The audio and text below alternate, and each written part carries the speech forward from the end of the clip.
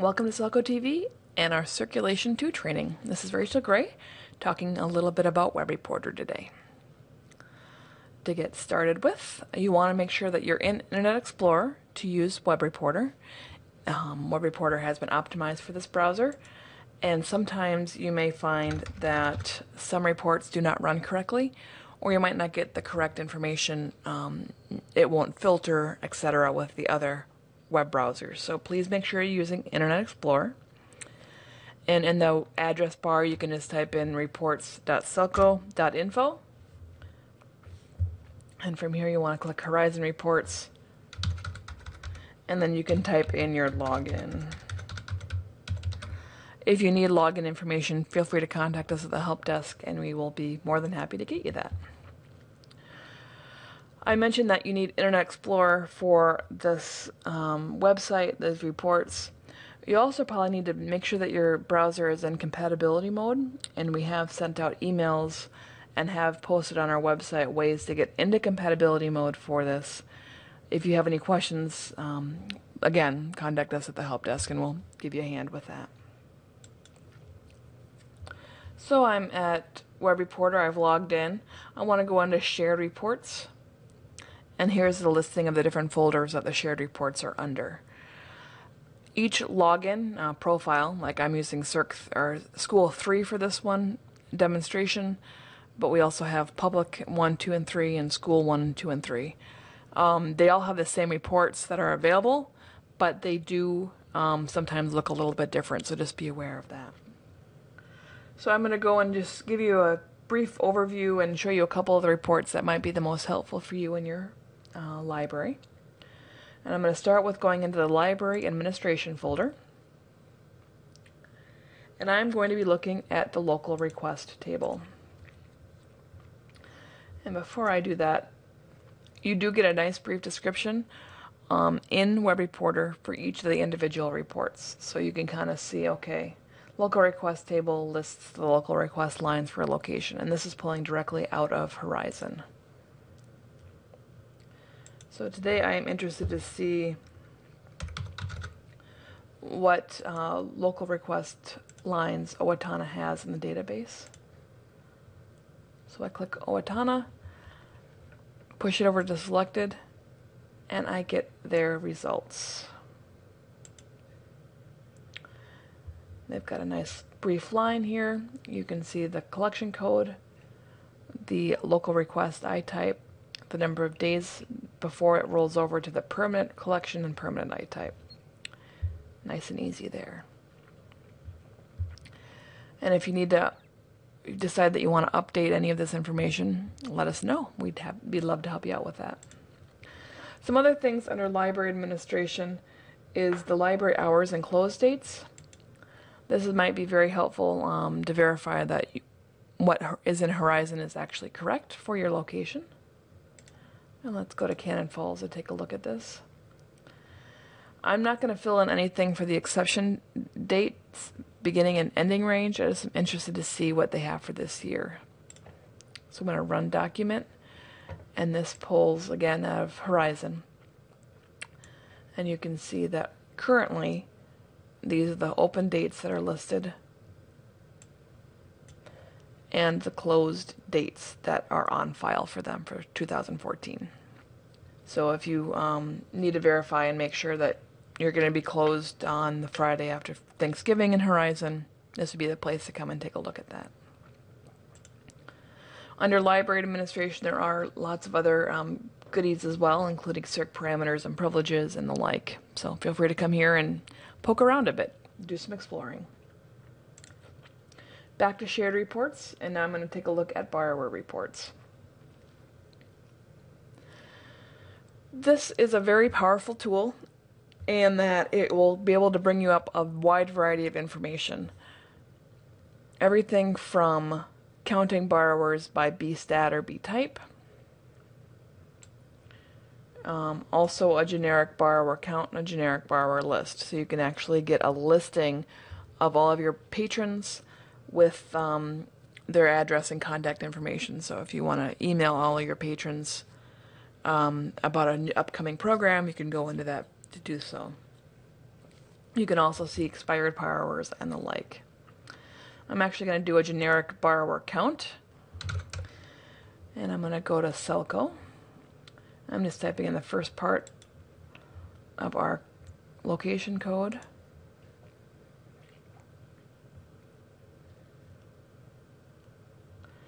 And I am going to pick B-type.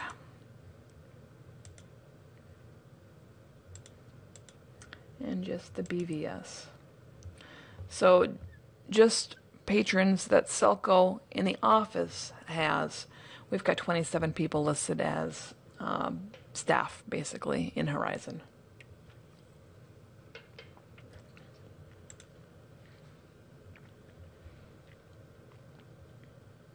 We have some cleanup reports as well, including location information here for bad CICO. As you know, if you're getting funding from either a city or a county, you'll get from one or the other. You will not get it from both. So we do need to make sure that each borrower record has just one of those kind of B stats.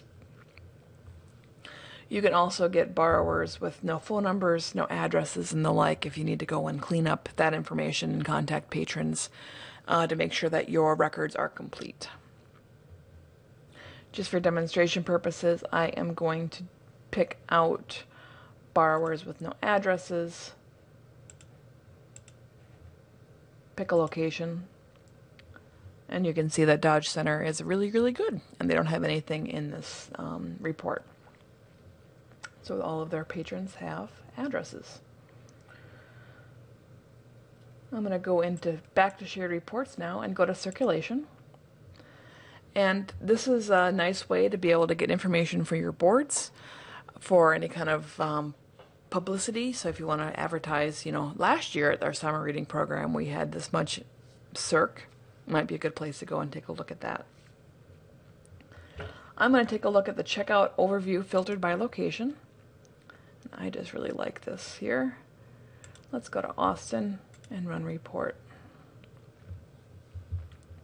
And this gives you a nice graph for annual reports for your boards, and we'll break it down by month, as you can see here. So we can see that in March of 2013, we had 19,000 books get checked out. Almost 1,000 of those were renewed over the phone. 461 were renewed probably in person, and 2,500 were renewed on the OPAC, on the online. And you can also see over time that, like here's March 2013 and March 2014, and you can easily compare it with the graphs. It's really kind of a nice, powerful overview. And of course, they can do the same thing with check-in as well. There is also a claimed returned report, and this will let you go and look on your shelves to see what items were claimed returned, so you can see if anything was actually just missed when they were scanning in the check-in items. And I'm going to do the collection code of book fiction.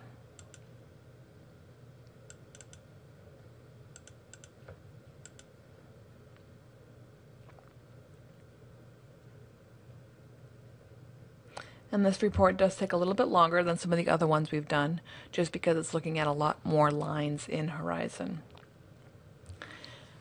And here we can see the item that it's claimed returned, and here we have the call number and the title of the item. So we can see that the host was claimed returned, and we can go and look for it on the shelf. So these are all BF's book fictions. And we only have 44 data rows, so doing pretty good there. You do also have the borrower name and phone number. Those, of course, are blacked out here for this video to protect that private information. There's also this generic statistics report, generic stats. And this will allow you to filter and make basically the report that would work best for your library. And for my demonstration here, I'm going to do Grand Meadow.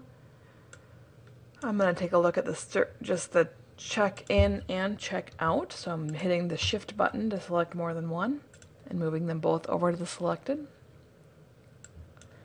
And let's see how we're doing so far for July.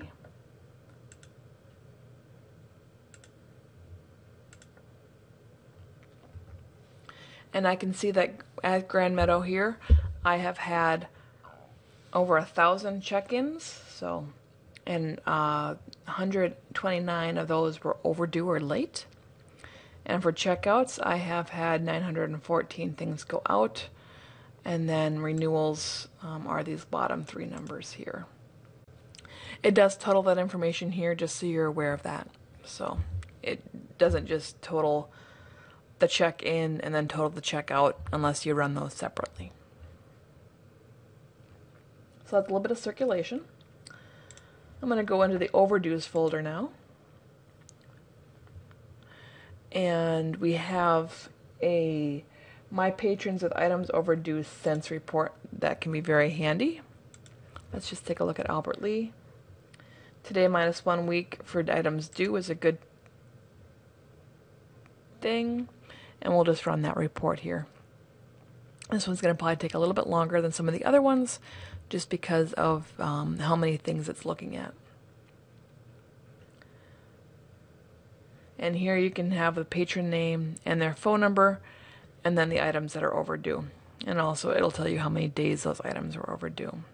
It's kind of nice to be able to get an idea of the trends for individual patrons this way.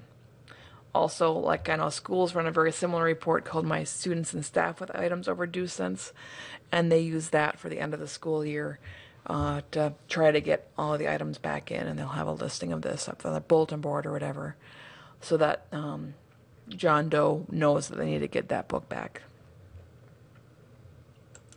And running back to shared reports, I'm going to show you just a little bit about the requests and ILL folder.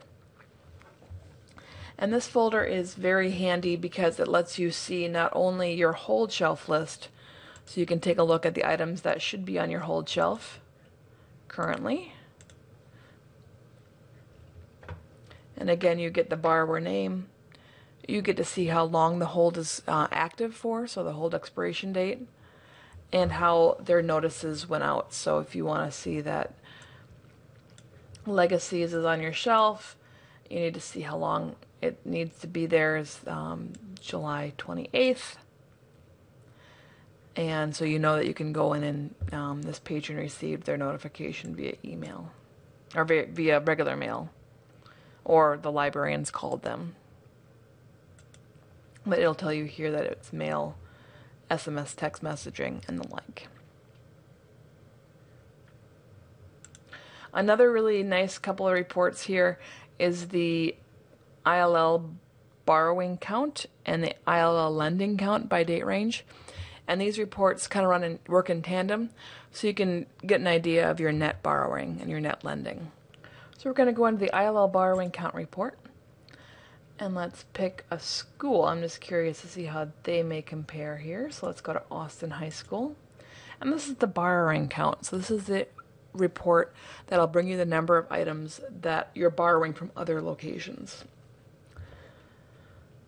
The end date for range is actually the first item in this report, so you want to make sure that you're filling in that correct information correctly. And then the beginning date, excuse me. Let's just see how they did for the January to June. And if you flip those, the only thing you'll see is there's no items for this report. Make sure that your filters are correct, because it is it doesn't really have anything there that I can look at. It doesn't tell you that you did it wrong. It just tells you that there's no item. So make sure that that's the first thing you look at after you get that result. And you can see the items that they are borrowing from other locations by location. And if you go to the last page, you get a total. So they had 207 items coming to their users. And if I did the lending for the same school, On this one, the beginning date is 1st. I have no idea why it has to be that way. I think it's just to keep us all on our toes. So January to June, they had 339 items go out to other locations. So nice way to be able to kind of get an idea of how your library is doing with that. You can export this information. You can do that by going up to File and Export. You can choose if you only want the portion displayed or the whole report, and you can do Excel or plain text. Excel is probably the best way to do it, so that way you can look at it in Excel, manipulate the data however you need to, and the like. And just so we can see what it looks like, I'm just going to open this instead of saving it first.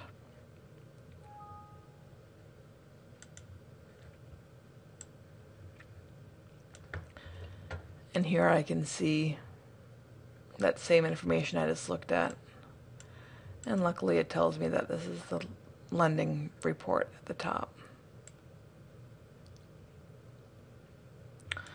You can do that with any of these reports, so it's nice and easy to get the information and manipulate it, look at what you need to look at, maybe ignore or delete the column that you might not need, etc. So thank you very much for watching this episode of SELCOtv on WebReporter for Circulation 2 training. We look forward to seeing you again on our next episode.